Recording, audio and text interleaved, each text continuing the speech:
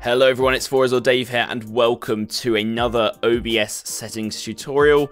This one's going to be an updated one on the last one I made, which was in about January, I think, this year. So this is going to contain all the new settings and stuff that I'm running in this version. This is 18.0.1. I think the last tutorial was 17.0, so we're a whole version ahead now, and there's been a couple of things added, a couple of different opinions I have on the software and the best way to run it, and I'll run you guys all through it as quickly and efficiently as I can.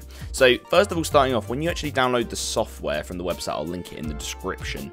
You want to open up the software by, if you search for it in your Windows bar, if you search OBS, you'll actually get two versions here. You'll get a 32-bit and a 64-bit version. Now, I'm assuming most of you guys are running on 64-bit systems. If you're running like 8 gigs of RAM or something like that or higher, then you're definitely running on a 64-bit system. Make sure you're running this software. I still see some people running the 32-bit and having issues. It won't utilize your RAM properly. It will run really slow, so make sure you use the 64-bit version. And when you open it up, you'll then be greeted with this screen. So the first thing we want to do is we want to go into our settings. So we click the settings button here, and you're greeted with a bunch of different tabs. And for the general tab, you can essentially leave this as it is. This is just, you can read through these and see what they do. Nothing here is crucial to your recording. You've got things like your theme, things like whether you want to show a confirmation box when you start or stop streams and stuff like that. So just have a look through here, look at what you want, and then set it up. In stream, we are not going to have to do anything here because we're not streaming, we're only recording. But if you want to find out how to stream, then look for other tutorials online because it's not going to be covered today. Output is the first big important tab that we come to in the settings. So what we want to do is set the output mode from simple to advanced. Make sure it's on advanced. This allows us to take complete control of the software and make it do what we want it to do. Next, go to recording, set your type to standard, and then set your recording path to wherever you want to. Ideally, if you have a separate hard drive, put it on there because you'll get more efficient recording going to there, and also it means you're less likely to run out of space. But if not, just find a folder and set it in there. Recording format, set this to MP4. This is compatible with all the sorts of editing software, whether it's Sony Vegas or Adobe Premiere like I use. It just slots it in nicely and has all your audio tracks in place for you to use. Next, you're going to set how many audio tracks you want. So for a lot of people, you might only have one or two. So whether that might just be your game audio and your microphone.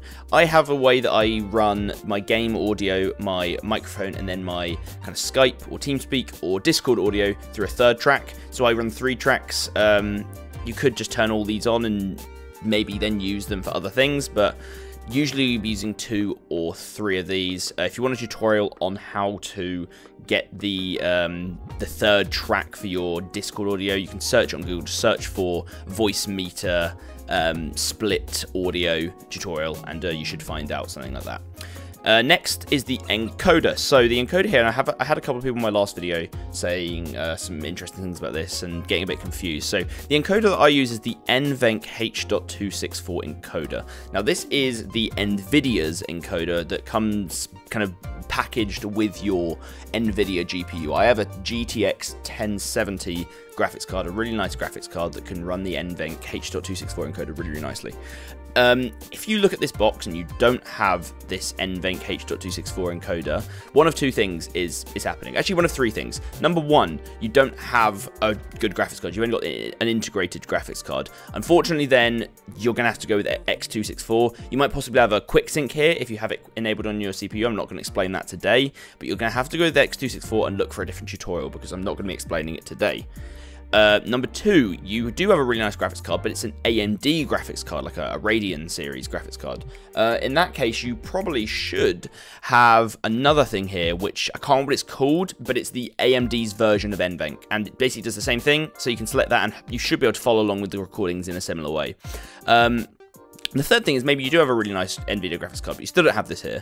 Make sure you've got the latest drivers installed. You can get the latest drivers by going to NVIDIA GeForce Experience. You can find it, you can search for it, open it up, and then you can download your driver through that, and it's really, really simple. Next thing is rescale output. So we're going to be leaving it at 1080p, so just do not change this. And then we get into our control settings for what's going to give us the quality. So we have a couple of different options here that you can go with. At the moment, I'm going with the rate control of CBR, which is a constant bitrate. This means that no matter what time you're at in the video, the bitrate I set here is the bitrate that's going to be used. The bitrate is essentially how many bits are able to be put into like a frame, essentially, I think. So it's how much quality can we give to the footage, like, over time. So a 50,000 bitrate is really decent for NVENC. You could even up this to maybe 60,000, but 50,000 is what Shadowplay runs at. If you guys know what Shadowplay is, it's NVIDIA's encoder in the GeForce Experience software, and that gives really good quality. So I base it off that and just go for that, and it works out well for me. If you really want to push the quality, but it might give you larger file sizes, you can instead go with a constant quality preset, and then set this to 18. So what this does is, instead of saying, okay, I'm going to keep the bitrate the same throughout the whole video, it says I'm going to try and keep the quality the same throughout the whole video. This means if there's any really crazy sections in the video, maybe you're playing like FPS where you're moving really fast, there's explosions going on everywhere, and the system says, okay, we need more bitrate than 50,000, it will up it to keep the quality at what we call 18. Just put it at 18, it works out really well. Or if you want to save some file space and maybe save some time on your computer, put it at 50,000 on a CBR bitrate. Keyframe interval, just set it at 0, auto, fine. Preset, this is kind of down to you. I keep it at default. These settings can boost your quality in certain ways. Some people like to go Blu-ray, some people like to go high quality, but right now I've just been keeping it at default just to make sure everything works fine. You can look at what these do by searching them up on the NVIDIA encoder through Google to see which one might work best for you. Profile you want to set to high. This is mainly because the profile is to do with whether you're recording high definition or standard definition. For standard definition, you'd be going main, but for high definition, we want to be going high here. Level, just keep it at auto. Enable 2-pass encoding, because it hasn't had any effect on me, like enabling or disabling. I don't really see much difference, so I just keep it enabled because it should give you better quality. GPU, just keep it set at 0, and then B frames, leave it set at 2. Next, we go to audio, and just jack all these up to 320 bitrate. I know I don't use track 4, 5, and 6, but just set them there anyway in case I ever enable them. Okay? Next is audio. So in the audio settings, this is how we set up all our microphone and all that kind of stuff. So first thing is very key, sample rate. So the sample rate is a frequency at which your sound is recorded at. You want to make sure this matches up with your sound settings. Now, so set this at 48 kilohertz. And then go to your sound settings, down here, say recording devices. I can go to my microphone here, my producer USB microphone. Right click it, go to properties, go to advanced, and make sure here it's set at 48,000 Hertz. So this is the highest this will go, 2-channel, 16-bit, 48,000 Hertz. If this, for example, was set at 44.1K, then this would have issues in the software. It would lead to there having to be a conversion of sample rate, which can actually put a massive load on your CPU and also cause some syncing issues. So make sure the sample rate matches up with whatever devices you're using here. Go into your sound settings and make sure they match up. Set the channels to stereo, and then down here you can have up to 2 desktop devices and 3 mic devices. So my mic device I set as my producer USB microphone. And then for my desktop audio, this is my split audio, which you can go search for. It's this voice meter, which I mentioned before. So otherwise here you could just select your speakers, and then you'd have your 2 tracks, which will split when you actually go into your editing software later on. Next is video.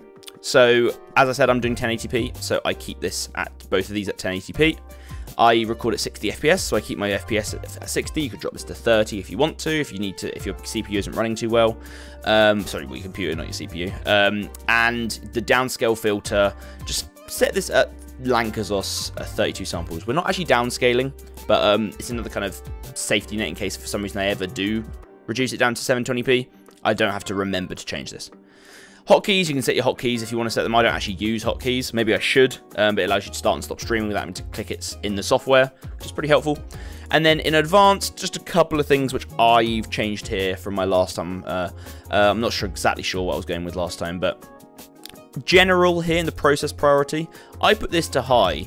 So what's going to happen is if you run a game that is quite intensive on your computer, and then you run OBS, if they have to compete for for power, then what will happen is a lot of the time the game will take the power that it needs and leave OBS with not enough power to properly run, and this will start to make you drop frames in your recording. I had this issue when I was playing Resident Evil, and it means that your recording comes out all janky and looking like absolute crap.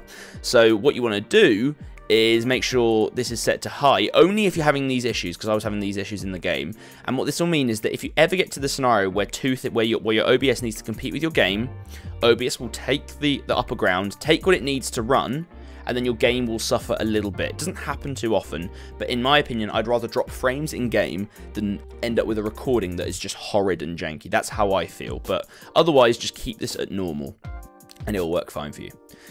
Video renderer, keep this a direct 3D, do not use OpenGL, please. Adapter, this is just blank for me, but I think if you have multiple GPUs, then that's what's going to come up here. Color format, leave it at NV12, these will just chug your PC to shit if you try and run them. At least that's what I found. YUV color space, increase this to 709 to get the colors that you want, but keep the color range at partial. If you put it at full, it'll make your video really dark, I found, and it's not very nice. And then that's all we have for settings, so we'll just keep this all as is. The next thing I will show you is how to set up our audio devices and also how to add our gameplay, because in the last tutorial I had loads of people commenting saying my game won't show up, what the hell's going on? So we'll start off with that. What you want to do is you want to come to scenes, and you can go add, you can make a new scene, you can call this games, or something like that. And what we'll do is we'll create a new scene, and you can switch between all your different scenes here later on for whatever you're recording. So I've got one set up for PC game, I've got one set up for my console, and I've got one set up when I want to record my desktop. Next thing you want to do is add a source. So you come here, right click, click add, and you want to go to game capture. Okay, you could give this a name if you want, I typically don't. And then in here, you've got a couple of different things that you can actually set up. You can go in here. You can either capture any full screen application, see if that works when your game opens up. Maybe it'll just capture it and be like, hey, that's what I wanted. If not, try do capture specific window, and then click here, and then you can select whatever window you want. Like your game will appear up here if it's open. Another thing which someone mentioned in my comments before was if you were playing a game and for some reason it really wouldn't allow you to hook into the game, turn off this use anti-cheat compatibility hook, and sometimes it will work. You can also allow third-party overlays, such as like your Steam overlay, to be captured. I don't typically have this because I don't like when messages come up, I don't want them to appear up on my video, so I leave this off. But if you did want this, you could turn that on as well. You've got a bunch of other things you can add here. Things like you can add a display capture, which will just capture your whole monitor. In fact, I will quickly show you that. So if you add a display capture, here we go, it's capturing this. So we've got a kind of tunnel effect here. You can literally grab the source in here, and then you can rescale it and put it wherever you want. So you could have it up here, you could add a camera down here. It's really, really flexible. And then you can just delete it by pressing delete. You've got things like webcams, which you'll go to video capture device and select your webcam. You've got capturing specific windows. You can add text. You can do all sorts of stuff. It's great. The last thing is the audio. So if we come to the mixer, you'll have all three, I've got all three of my audio tracks, and the key thing here for me is that I want them each on a different track. So I want my desktop audio on track 1, so I remove all the other tracks. I want my mic just on track 2, so I remove all the other tracks. And I want my desktop audio 2, which is my Skype, TeamSpeak, whatever, Discord audio, on track 3. So I remove all the others and leave it at that. And I think, guys, that is everything that I have to cover today. So this covers OBS 18.0.1 64-bit. If you want to get this software, you can find the link in the description. It's definitely my go-to bit of software to do any recording because it's just really flexible. It works. It allows you to do so many different things. If I want to stream with it, I can do that as well. It's free. I think that's the biggest one. Don't be going with other stuff like DxTory and Fraps and stuff like that. It's just really not necessary right now. This software is amazing. Go get it. Thanks very much for watching, guys. Hope you have enjoyed and found this informative. If you're new to the channel, check out my channel for some awesome videos. I have videos coming out all the time, which I put a lot of effort into. So hopefully you enjoy them, and you could maybe leave a like, leave a comment, subscribe. I'll see you guys in my next video. Bye-bye.